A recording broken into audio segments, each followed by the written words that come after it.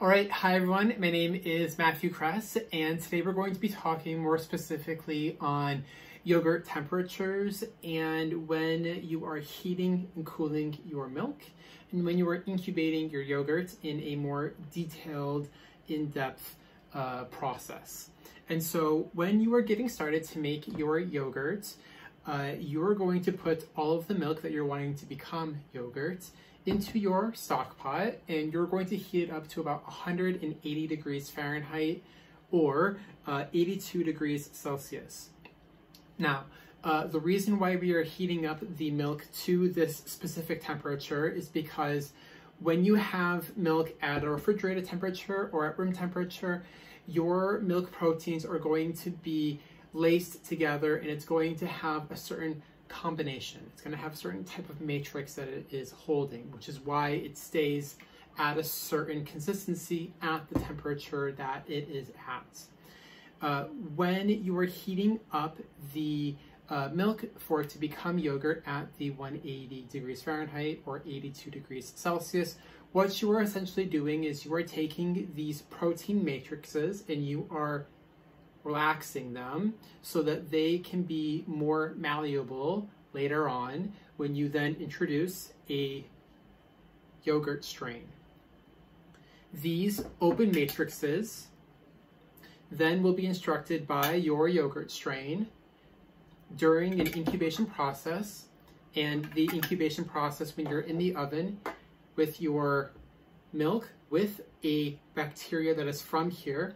The bacteria from this yogurt will instruct the proteins in the milk to go from this relaxed open state into a congealed protein matrix that holds like yogurt. And this is why when you make a new batch of yogurt, it will always seem like or resemble the previous batch of yogurt that you are making. If you have a consistently thin yogurt, it will always make another thin type of yogurt. In most cases, of course, unless if you're an expert and you're doing this, then you're probably not watching this video. But your next batch of yogurt will always resemble the one that you were previously handling. And so, next, what I wanted to talk about is the first heating section, and as you're denaturing those proteins. When you are heating up your milk, you want to do this gently over if it's possible, over a longer period of time. What I have in my kitchen setup here in my cute little kitchen in France is it's got a knob, and so it's electric. And if I put all of my 3 liters or 3 quarts of milk in my stock pot and I put it on a 1, and I will put my probed thermometer. This is also something that you will need in order to make milk. You can also use one of these, but you will need a thermometer. If I put all of that on a 1, it will heat to about 130, 150 degrees Fahrenheit. So just under, about 30 degrees under the necessary temperature for it to be at, and I can leave it there for hours if I want. And what will happen is as that milk gently warms, it will start to evaporate a little bit, and so you'll get a more reduced product, which will result in a thicker yogurt, which sometimes is nice, but sometimes that's not necessarily the goal. And so what I will do is I will heat up my milk in my stock pot for about 30 minutes just to get it warm. And then what I'll do is I will crank up the heat and I will stir with my whisk, making sure that it's not curdling at the bottom or it's not attaching. And bubbles will form. Those are natural. Those will also go away as you incubate. And then I will just read my thermometer reading, whether it be here or here, until it hits about 180 degrees Fahrenheit, 82 degrees Celsius. Then once it hits that specific temperature, you can go a little bit above. You can go from 175 to 185. The range is more of a guideline, and it's not a very strict rule. Obviously, 180 degrees Fahrenheit is not 160. You don't want to only heat up to 160 because it needs to be heated up to a specific temperature for the proteins to actually denature. Once they are actually denatured, then it will take the form of the yogurt that you're inoculating with. And so, and for reference, you are going to be heating the milk to the point that is just below a simmer. Technically, the milk is heated to 180 degrees Fahrenheit, and a simmer happens at 185. And so you're just getting the milk hot enough until it's right before the point of simmering, which then very easily transitions into boiling. You do not want to boil your milk. It leaves for more of a dead product, and it's not as enjoyable, and the yogurt that you get at the very end is less consistent, but it still does work. What works the most is a temperature-controlled environment of heating your milk gently to 180 degrees Fahrenheit / 82 degrees Celsius. Next. All right, so next we're going to talk about cooling your milk down. You can either cool your milk down, just turn the heat off and just let it sit until it hits temperature, or you can cool it down in a cool water bath in your sink, for example. When you're cooling down your milk, you should be cooling it down to either at least 115 degrees Fahrenheit or 46 degrees Celsius. And it can be, and this is the maximum temperature that your milk should be at when you inoculate with your next batch of yogurt. And you inoculate with 1 teaspoon per liter or quart of milk that you are using. And so, if I were to inoculate at 120 degrees Fahrenheit, for example, the milk would be too hot and I would kill my yogurt. Or, if I were to inoculate and I were to forget about my heated up milk product and it were to cool all the way down to 100 degrees Fahrenheit, maybe 105, when I inoculate with my yogurt and I put it into my warm milk, my bacteria will still be alive. And so technically, you do not want to inoculate when your milk is too hot. That will kill the yogurt. But you can inoculate if your milk is a little bit too cold. In any case, the temperature that you incubate at must respect the temperature guidelines of the yogurt culture. And that typically ranges depending on the type of yogurt that you are making. I usually like to keep mine between 110 and 113-14 for my yogurt, and that usually incubates and sets within 3 to 4 hours. You can also do it all the way down to about 104, and that'll take a little bit longer, such as like 6 hours or maybe even 8 hours to incubate all the way until the yogurt sets. But if you are inoculating and your milk is technically too cold, you do need to bring it up to temperature with either a warm water bath or a warm oven that will bring that whole thing back up to temp. And then once it hits that temperature, then you start your timer. So that is the most important section of when you're cooling down your milk and inoculating. Inoculate only, never too hot, and it can be too cold, but it must then be incubated at the proper yogurt fermenting temperature. All right, so next we are going to talk about the actual incubation temperature when you have your inoculated milk in your oven or in your hot box, whatever you're using, to have a final end product of your yogurt.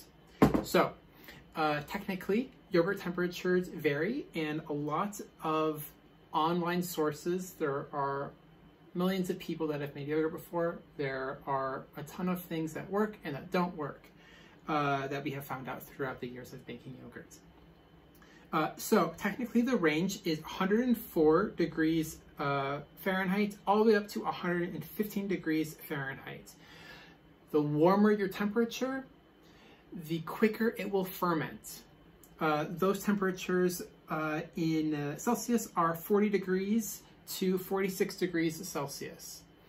And so if I were to incubate my inoculated milk at 104 degrees Fahrenheit or 40 degrees Celsius, I would then expect for my product to set and become yogurt within 6 to 8 hours, just about. That is, if my temperature is very stable there. If my temperature is a little bit higher, such as 108 or 110, so about maybe 43 degrees Celsius, then it would set in maybe 5 hours, maybe 4 or 5 hours. And then if I am at the upper range, so between about maybe 110 all the way up to 115, my yogurt would then set in maybe about 3 to 4 hours, depending on how warm your oven is. Depends on how quickly your milk will then ferment. The bacteria will eat the lactose and will then form its protein matrix to make yogurt and have your final product.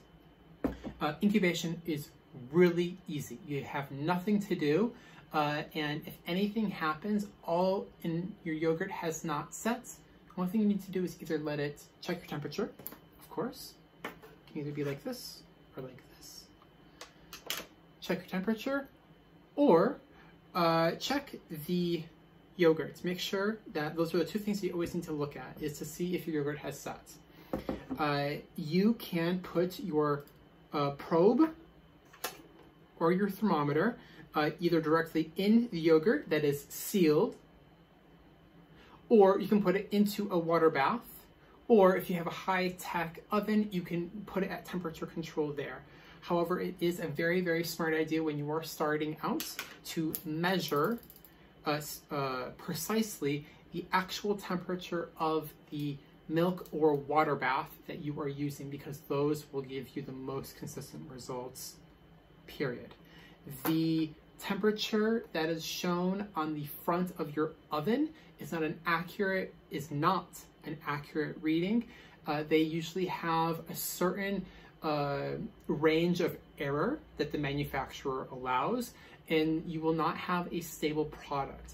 What you do want is to preheat your oven and then put that yogurt in, well, the inoculated milk in, and then to pay attention closely for the first 30 minutes to see if your temperature is stable or not.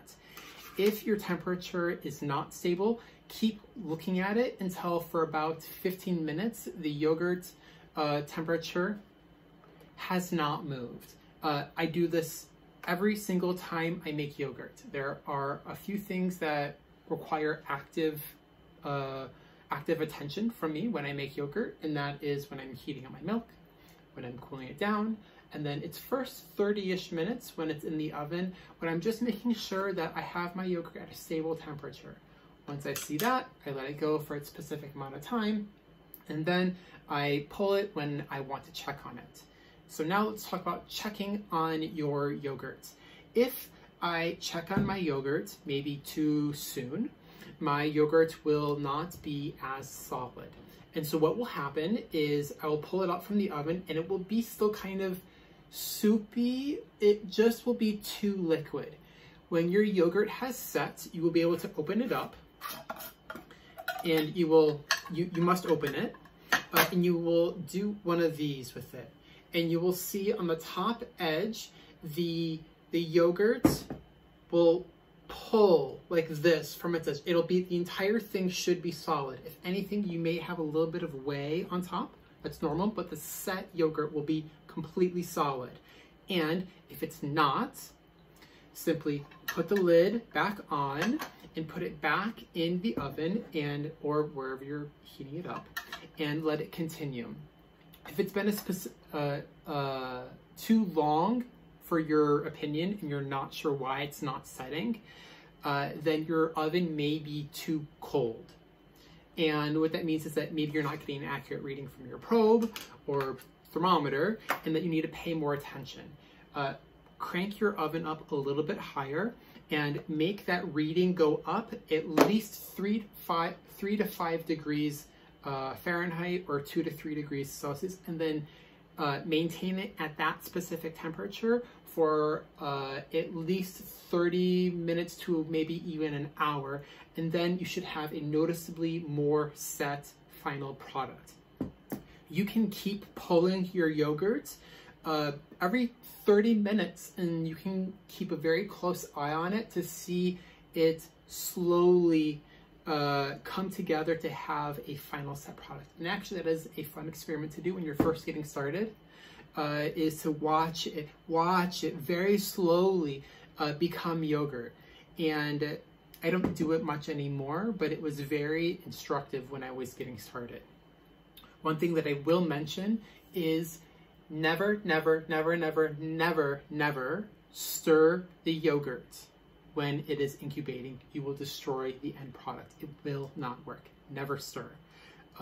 Wait, and then, because you do not want to disturb the bacteria while it's forming a protein matrix. If you stir and you break apart that protein matrix, it will not come back together again. That is just a steadfast rule in all yogurt making. So, if you also find that your yogurt product is not tart enough, what you can do is then also, so as your bacteria are eating the lactose in your milk, they are creating lactic acid, and the more lactose the bacteria eat, the more lactic acid they then have as a final end product. And so if you want to have your yogurt to be a little bit more tart, then you just simply make sure that you are incubating it completely and for a longer period of time. A longer incubation past its set point, past the point where it has set and you have a final product, will then make for an even more tart final product. I will say though, that if you do push your yogurt too far, you will stress, and it's kind of a very airy-fairy way of saying it, but you will stress the bacteria, and your yogurt culture will not take as well when you do your future incubation yogurt making processes. Your bacteria won't be as happy and it won't be as plentiful. If you over incubate your population, so what's going on is when you inoculate, you have your initial, and your initial strain of yogurt, and it will populate your jar. If you keep populating your jar and it gets too hot, your yogurt will kind of weep, and it will, the whole population of the bacteria in the yogurt will then not be able to tolerate the too hot of a temperature, and then your population will kind of dwindle a little bit. And so there is this point of getting it, and once it's hit that maximum point, then you pull it. And that's when you have perfect yogurt every single time, which is then leads me to say why I am not a big fan of very long overnight processes of making yogurt at higher temperatures, because they just don't produce the very consistent results. And that is very consistent with like GAPS type yogurt or other types of like longer yogurt making processes. There are other ones that do ferment at lower temperatures, but I do not have experience in those, and they are a little bit hard. They're a little bit more finicky, and they're a little bit more hard to make. When you have a low temperature yogurt that you are incubating, those yogurts always, their final product will never, never, never be as firm as a higher temperature yogurt incubation process. And so also one other thing to know is that the cooler your incubation time, the looser your yogurt will be. And so also that means if you have a higher incubation time, higher incubation temperature, your yogurt will hold a little bit firmer, which is the type of process that I use. And so how about, let me grab some, let me see if I can get a good visual for you. So this is my yogurt, and you can see how well that holds on the spoon, how high that is. Honestly, like, I impressed me with how nice that holds. But so I have a higher temperature with my yogurt incubation time. One other thing is that when you have a higher incubation time in a stiffer yogurt, you will have the whey protein liquid that will be leaking more often from your product, and that is a very normal process. When you have a lower temperature yogurt, you'll have a thinner consistency and you will have less of that liquid whey that is expressed as you are serving yourself your yogurt. So that is all I have on yogurt temperatures, all the way from heating up your milk to your final end product of your yogurt incubation. And now that I'm doing my end words, I'm realizing also when you pull it from the oven and you are done and your yogurt is set, your yogurt will be warm to the touch, which is very normal. Then you can pull it and look at it if you like, but yogurt is best when it has set overnight to chill. And so then at that point, your yogurt should cool down and it will gel into a very nice, beautiful yogurt product.